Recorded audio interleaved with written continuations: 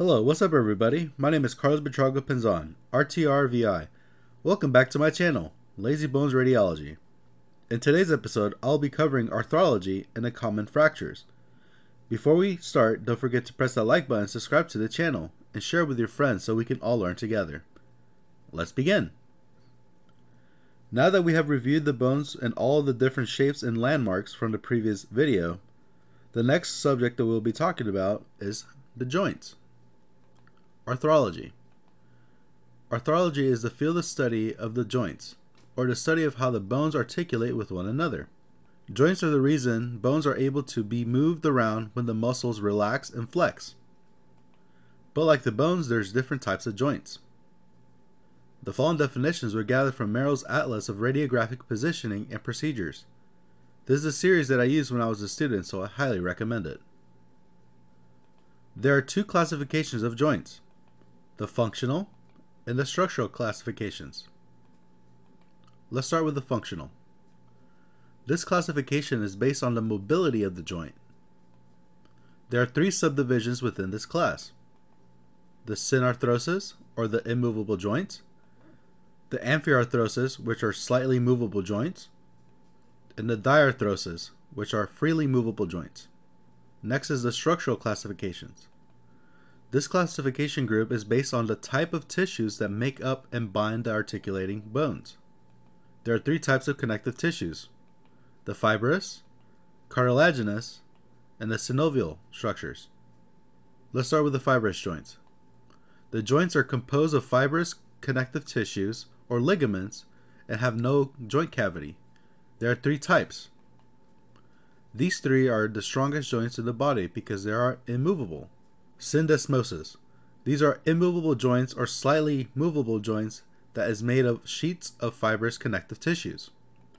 For example, the inferior tibiofibular joint. Next is a suture, which is an immovable joint only found in the skull, made of strong connective tissues, as you can see here in the skull. Next is the gymphosis joint, which are immovable joints only found in the root of the teeth that articulate with the alveolar socket. They are made of fibrous periodontal ligaments, as you can see here in the lateral skull. Next is the cartilaginous joints. These joints are made of hyaline cartilage or fibrous cartilage, and just like the previous group, it does not have a joint cavity. They are virtually immovable joints. The first one is the symphysis, which is a slightly movable joint made of a pad or disc of fibroid cartilage, which is built for strength and shock absorption. As you can see here, this is the pubic symphysis, and these are the intervertebral discs that are made for shock absorption. Next is the synchondrosis joints, which are immovable joints made of rigid cartilage uniting two bones. For example, as you can see here, this is a synchondrosis joint that has not fully calcified, also known as the growth plate. And when it fully matures and calcifies, the growth plate disappears and becomes a line. The third group is the synovial joints. These joints permit for a wide range of motion. The joints are freely movable with articulating capsules made of smooth and slippery cartilage. For example, here's a diagram illustrating a synovial joint. The capsule is filled with synovial fluid, which allows the joint to freely move with little to no resistance. There are 6 types of synovial joints in the body, which we use on a daily basis. The first one is a glide joint, which is the simplest joint of the group.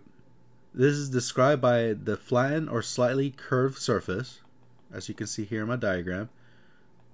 This joint only has uniaxial movement or glides slightly in one axis. Examples include the intercarpal joints and the intertarsal joints. As you can see here in your wrist, these are the intercarpal joints, and in your foot you have the intertarsal joints. Next is the hinge joint. This is the second simplest joint in the group, which has a uniaxial movement. This is when two or more bones articulate with only flexion and extension movements. If you think of a door, if you close it and open it, this is known as a hinge joint. Examples include the elbow, knee, and the digits. For example, here's a knee joint. As you can see here, you're able to flex and extend the knee. Also with the elbow, you're able to flex and extend. Next is the pivot joint. This joint has a uniaxial movement, which is described when bones articulate only in rotation.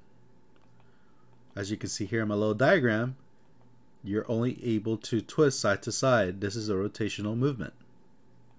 Examples is the C1, C2 articulation, or the top of the cervical spine. This articulation between these two allows the skull to be able to rotate side to side. Next is the ellipsoid joint. This has a biaxial movement. This is when two or more bones articulate with flexion and extension, abduction and adduction, and circumduction, which is a combination of all of them. As you can see here, we're able to have multiple movements. A good example is a radiocarpal joint. Next is a saddle joint.